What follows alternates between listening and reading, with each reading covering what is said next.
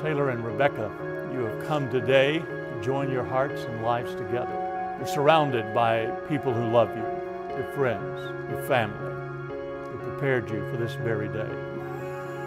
Taylor Wayne, I love you with my whole heart. Sometimes you are the most challenging person in the world, but I wouldn't want to marry anyone else. You are the person I dreamed of, the person I prayed for. I hope today is as special for you as it is for me. I pray that God blesses us with an amazing and perfect marriage. I hope we look back on today and realize that it's the day we loved each other the least. We've been through a lot, but as hard as those moments were, they made us who we are. I know this isn't going to always be easy, but please remember I will always love you. You are my rock and my absolute best friend. I can't wait for you to be my husband. Where you go, I will go, and where you stay, I will stay. Love, Rebecca.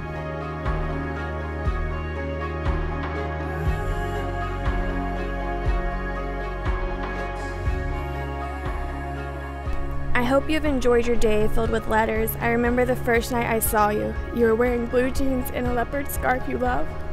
We have laughed together and we have cried together. Now it's time to make it forever. I love you more than anything in the world. You've seen me at my lowest and you brought me to my highest. I can tell you anything and I'm not afraid to be myself around you. You're my everything and you mean more to me than anything in this world. I'm sure there will come a time when you and I are having a rough patch. I only ask that you never give up on me. I made you my #1 priority and I ask that you do the same. I want nothing but forever for me and you, and I will sacrifice my all to make it happen. Now come down the aisle because I can't wait anymore. Let's start forever. Rebecca Lane Foreman, you're the only woman that I adore.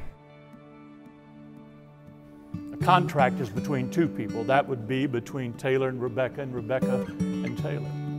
You've turned your back on the congregation, meaning that though you love them deeply, this is now the first love in your life.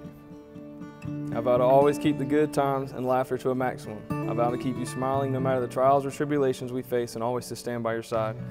I vow to love you beyond any love imaginable, trust you, support you, and push you to continue to reach your goals. I vow to remind you of that person you really are, that 20% wine and dine, the 80% shotgun rider, singing Sweet Child of Mine with your hat turned backwards, turning everywhere we go into Paradise City. I vow to consult in you in every decision that we make, keep us financially stable, and be your voice of reason when life throws its everyday nonsense at your feet.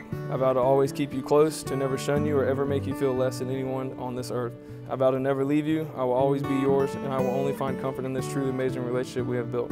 I vow to always be here, and I vow to always come home to you. These are my promises to you. I promise to love you, care for you, and to always be your best friend. I promise to always put God first and you as a close second. I promise to be slow to criticize and quick to comfort. And in all the bad times, I promise to always be the good in your life. I promise to always be a Gator fan and to never stop singing Ice Ice Baby. And most importantly, I promise to honor you and to honor God in all that I do. Where you go, I will go, and where you stay, I too will stay. These are my promises to you. I pronounce that you are husband and wife in the name of the Father and the Son and the Holy Spirit, and you may kiss your bride.